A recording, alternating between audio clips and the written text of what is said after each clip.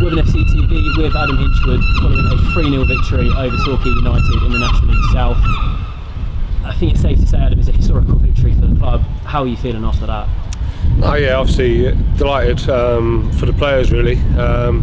They've worked tirelessly in pre-season, and I think all that hard work, their fitness levels, how they got across the pitch today. You know, the two midfield boys covered every blade of grass, I think, for us, and was superb. So yeah, I can't praise you know, the players enough. And like I say, it was just an unbelievable day all round. I thought the fans were unbelievable.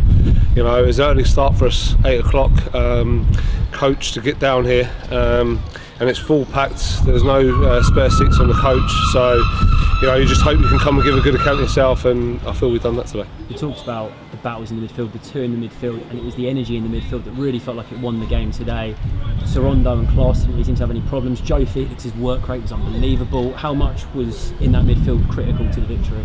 No, it certainly was, yeah, and you know, it's another clean sheet, and this is a tough place to come. They've got some really good players and put you under pressure. The ball comes into your box and you've got to defend your box, and I just said to the lads at half time, I felt how they could potentially get back in the game would be from a cross. So we need to celebrate almost any defenders that get on the end of defensive crosses like it's a goal. They're going to be that important for us, and you know, that was really pleasing to see. They've got real hunger about them, this group, and I'm just delighted that for all their hard work in pre-season, they get to enjoy a day like today. Looking at the goals as well, they're all, I mean, excellently worked. Bits of pressing from Michael Klaas for the third one to send through Reece Meekham's.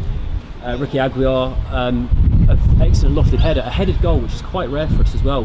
Something we brought up a lot of times last season, a frustration of yours. It must be amazing to see for you. No, yeah, I think like Ricky can do that for us. Obviously, I think certain games his passing range from a deeper position, but he's also got great technical ability to get forward. And you know, I wasn't expecting him to pop up with one with his head, but I thought with this wind he could definitely, you know, have a couple of shots, and I think hit the bar early on in the first half.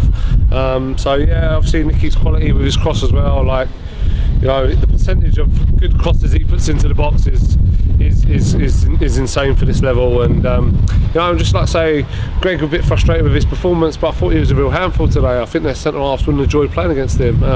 So there's lots and lots to be pleased with, and yeah, we've got to enjoy it. But there's another big test around the corner, and that's Tuesday night.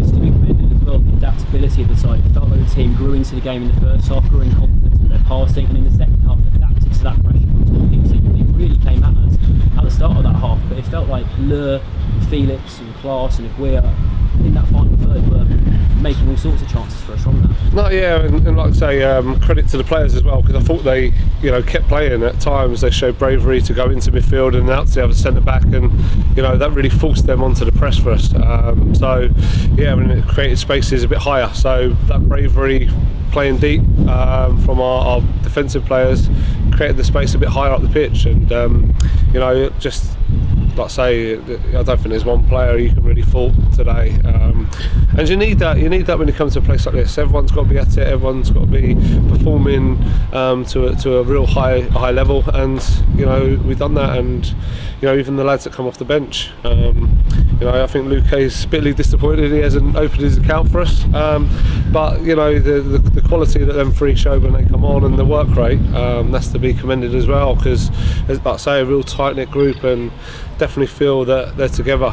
You know, we're winning headers at the back and people celebrating it, we score goals and everyone's off the bench, and you know, Kane and Ruben have come down from the stands today and enjoying the victory as well. And you know, it's good, but we know that in this league you've got to do it again Tuesday, and that's going to be the message. That's the big thing, yeah, going on to Slough on Tuesday night. Tough place to go, I don't know how easy feat that is, but no better way to do it than going to two victories and 2 clean sheets as well. No, exactly that, yeah. Completely contrast. I thought, you know, it's quite tight, cagey kind of game. And we've obviously scored a last-minute one against Tunbridge, and then I think it's a bit more open today, and we could have maybe made it more emphatic. But you know, you can't knock any of the players, and I'd just like to say, you know, full credit to them. And yeah, it's going to be another tough, difficult task on Tuesday night.